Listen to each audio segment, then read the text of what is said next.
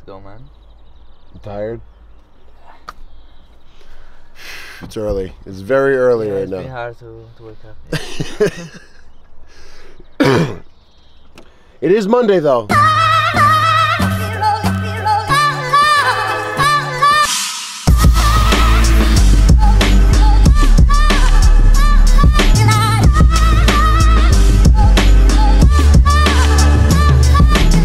Very early Monday morning. This is my boy Lorenzo.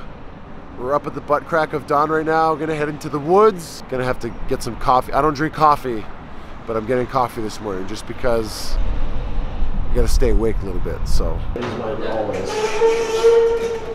Are you kidding me? Un cappuccino. Cappuccino. But if you want to be really cool in Italy, you don't say cappuccino when you order it. You say cappuccio. Then they know you're in on the coffee and you understand what's cool. Cappuccio. Per me un cappuccio, per favore. I feel like I have to brush my teeth now. All right, let's head into the woods. Let's go find some cool shit. All right, so we were driving and we saw this like villa on top of a hill, and I don't know, we probably broke a lot of rules to get on here, but we're on this campus right now. This place looks very abandoned, and I'm hoping I hope the villa is abandoned.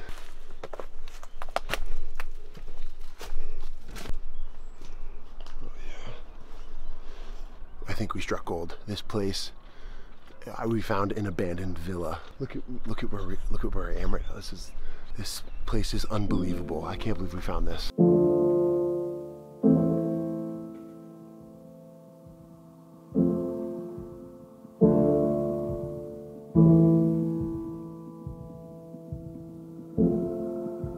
Look at the windows, they're cemented closed. Everything is sealed. Oh, you can smell it. Oh, I love that smell.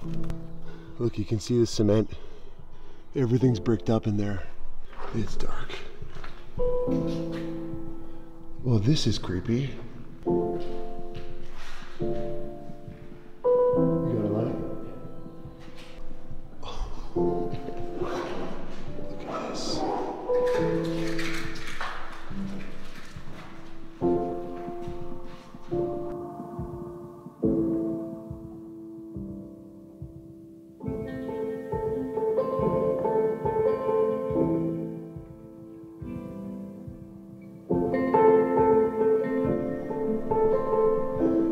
Are you kidding me?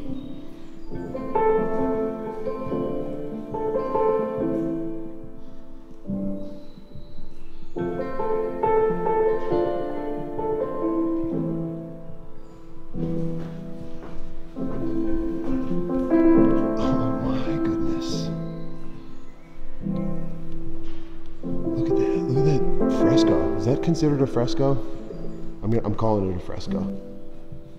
Look at this.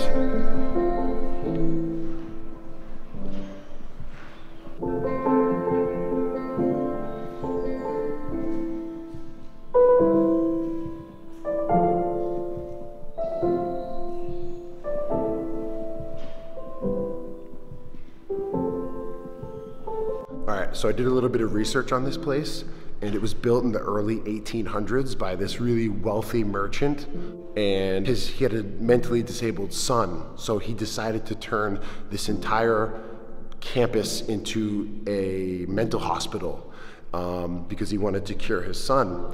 And then during World War II, the Nazis used this place as a prisoner camp. And then after World War II, it was turned back into a mental hospital, and now it's just abandoned. So this is an abandoned mental hospital, Nazi camp.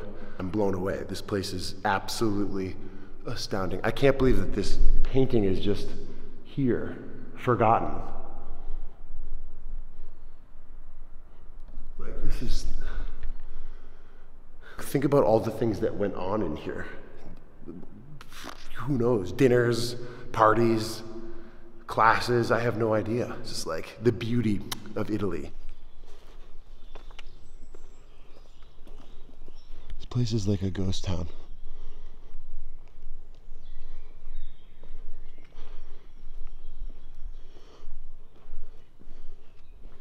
I have to be kind of quiet because I don't know if there's security or some type of people watching. I have no idea, so that's why I'm keeping my voice down when I'm outside. Here, Partisan and Patrioti are the prisoners were inside here. The Partisani were against Nazis. Okay. So this is where they. Wow. Look at this. 1934. Gynecology. Okay. All right.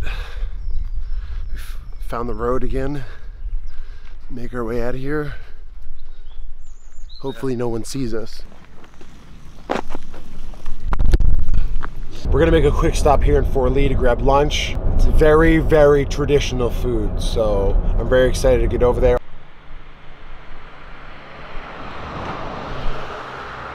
È riuscito ancora a darci la mangiata? Ciao! Ciao! Tutto a posto? Va bene. Ciao! Vieni. I'm gonna head into the kitchen here. Oh, it's so hot in here. Ciao, ciao! Okay, everything here is a recipe from Romagna. Romagna is a part of Emilia-Romagna, which is a province of Italy, but this is not Emilia, this is Romagna. They're separate things. They're separate things. Emilia is one part, Romagna is another part. Even though on the map it's one thing. So the recipes here are specifically Romagna recipes. Cosa abbiamo oggi? Ma devi venire al mezzogiorno quando c'è tutto pieno. Sì, ma era I had un'avventura. Niente grugliate. Cos'è questo? Trippa? È trippa, ma sto buttando lì per fare trippa. Questo è il sugo. Sì. E poi qui butto trippa. Sì. Poi pomodoro. So cos'è questo? Carote? Sedano, carote e cipolla. And then you put in the tripe. E poi un po' di sale e pepe. Questo si deve un po' rosolare, capito? Sì. Stai lì 5-10 minuti. E poi sta lì a bollire. Per quanti minuti bollire? Ah, dopo per cuocere un'ora. Okay, 1 hour. I have found the secret location of where they make cappelletti. This is where I need to learn. Oh my goodness. It takes very special hands.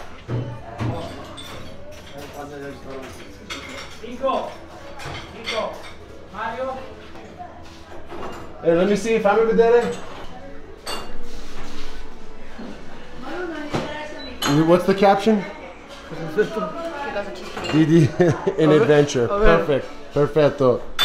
Cos'è questo che adesso ti piace? Wow. Quello Ok, è questo è lingua. lingua, This is the tongue. intestina, Intestines. e questo è manzo. Manzo. Manzo e quello è cotechino. Cotechino. Oh my goodness. It's very important to remember because everyone talks about bolognese, ragu bolognese. This is not ragu bolognese. This is ragu forlivese. Bologna is about 30 minutes up the road. Very similar to bolognese, but it's not. It's ragu forlivese. I don't exactly know the difference. I could probably find out. Every city has their own different ragu. So when you're at an Italian restaurant, the way you know everything is legitimately handmade is everything is all different sizes, from the tortellini, the cappelletti, the tagliatelle, the spaghetti. If something is really truly handmade, with no machine interference, everything is not uniform. It's not cut right. Some things are wider, some things are shorter. Real handmade is very different from what you eat, you know, that comes out of a machine. It's just like, it's really difficult to describe. The only way to figure out is to actually eat it, but it just has this density, this rustic feel to it that is unlike anything else. Un po' di cremina calda, sì. Anche te. This is Alfio. He's a big fan of our team. He's the owner of this restaurant. È le stesse ricette? Sì, sì, sempre. Da 52 anni fa, Sì. io con mia povera mamma, mia moglie, mia suocera, purtroppo è morta mamma e suocera, però con i figli siamo sempre quelli, facciamo sempre quasi le stesse robe. Sì. Però la vera Romagna è questo, o no? Si vedono le tagliatelle, i cappelletti, no? Sì, sì. Questo Ragù fuolevese. bravo, la vera Romagna è questa, cioè, capito? Il tortellino è emiliano. Sì. E la differenza dal tortellino al cappelletto, sai qual è? È che No. il compenso dentro, cioè il ripieno dentro, quello di Bologna, il tortellino, è fatto solo di mortadella, 2 o 3 tipi di carne, formaggio, grana, noce moscata. Invece noi mettiamo solo un po' di lonza di maiale, Sì. e il 70% è ricotta. Formaggio morbido, capito? Ecco, la differenza è quella dal cappelletto, però dopo anche noi mettiamo la noce moscata. Wow, anche mi piace il noce moscato. Sì. Wow, bravo. Sì.